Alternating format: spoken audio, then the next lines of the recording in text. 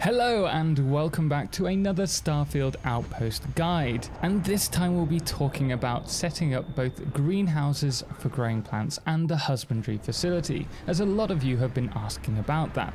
We'll also cover briefly the setting up of transport routes again, and optimizing your settlements for efficiency through the use of robots. So if you do find this guide helpful, please do hit the thumbs up, and why not subscribe for more Starfield guides. I should also mention that in our last video we covered the basics of Outposts, so do make sure to check up on that if you feel this is too advanced for you. I'll put a link above in the cards now and also at the end of the video. But to unlock the greenhouse and husbandry, you'll first need to unlock the associated skills, botany and zoology. Once these are unlocked, I believe you'll find the greenhouse and basic husbandry buildable in your build list, providing that the planet you are on can support life. This is really important, and you will only have access to the greenhouse on a planet or moon that produces flora, and vice versa with the husbandry. You'll only be able to place that on a planet or moon which has fauna on it. This, I presume, is the same reason why on some planets and moons which don't have atmospheres, you can't build wind farms, because there's no wind on the planetoid. Now, once you have found a suitable planet, to build the greenhouse and husbandry, you can select the recipes that you have unlocked in the computer outside the facility. The finding of the recipes are done through exploration and scanning either the fauna or the flora that you come across. If you haven't done any exploration, you're not going to have any recipes to work with. This is also very similar to the setting up of the fabricator for these buildables, which we discussed in the last video. So what you're going to have to do is connect the resources that they require to the buildable, whether that's the greenhouse or the husbandry. For the greenhouse, we require just water, whereas the husbandry requires multiple resources for the one recipe that I've unlocked so far. And obviously, if you are looking to increase the production of your resources in these, you'll want to consider researching the first level of horticulture or domestication in the Outpost development section of the research laboratory, which unlock the larger variants, and you can proceed down that tree should you wish. There's also another way in which we can boost production, which we'll talk about shortly. But with that out of the way, let's cover transport routes. I now have over 5 outposts, and my original plan was to transport all of the resources to one outpost, and the idea was to produce all of the advanced items in this one outpost. Now, it would seem that this isn't possible, as you can only build 3 cargo links per outpost, unless you've put skill points into outpost management, which we'll be talking about a little more later, but I haven't got that far yet, so I can't really talk on that.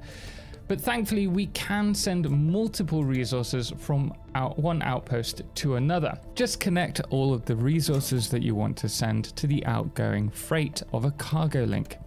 These will display on the computer if you check the cargo link, and from here we can go to the incoming cargo link at your other facility, open the computer, and then accept the cargo link with the outpost you want to receive the resources from. But do note, you can only accept resources from one outpost per cargo link. You can't bring multiple freights from multiple outposts to a single one. It's 1-to-1. This facility here produces fluorine, tetrafluorides, and copper, which we have connected each to the outgoing bay of the cargo link. This means that we can then connect this cargo link with another outpost's cargo link, such as my main one here. This is now receiving the freight ship full of all 3 resources. This, however, does lead us to the first major settlement problem. You can connect the incoming cargo link bay to several freight units. The solids will be separated from the gases and the liquids. But if you have 2 gases, such as the fluorine and tetrafluoride, which we have here, you'll notice that both arrive in the same storage. This is fine initially, but if you're connecting a particular resource to a production unit, it is impossible for the storage to fill up with the resource that's not in use, halting your production.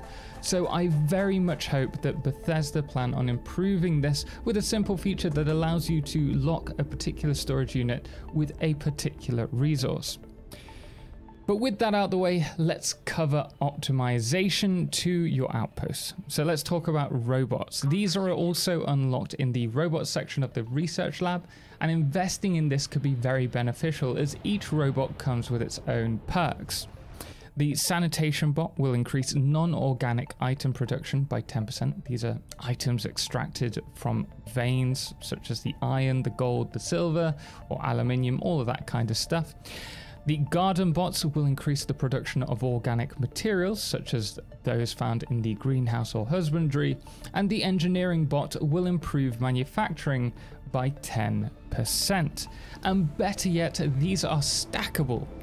However, you can use a maximum of 3 at an outpost unless you have rank 2 in outpost management, which will unlock more robot slots. Regardless, this does allow you to specialize a little bit more in a particular type of production, and you can increase your production by up to 30% from the get-go. And if you do research robots too, you can also unlock the logistics bot. This will allow you to increase production of all resources across your outpost by 5%. And then there's also the power management bot, which increases your power generation, but it doesn't specify by how much.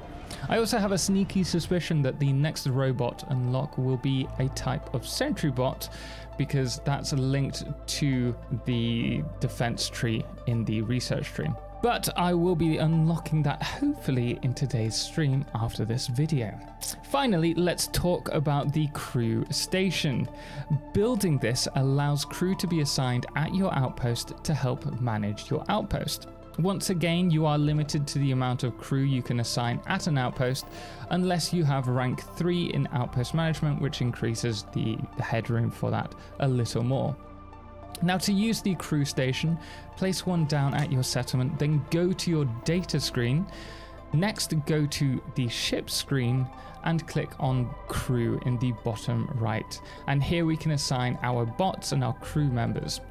Click the crew member you wish to assign and then choose where you want them assigned. Now, I believe they do offer perks according to their skills. However, Sarah is my only companion currently and her expertise is in botany.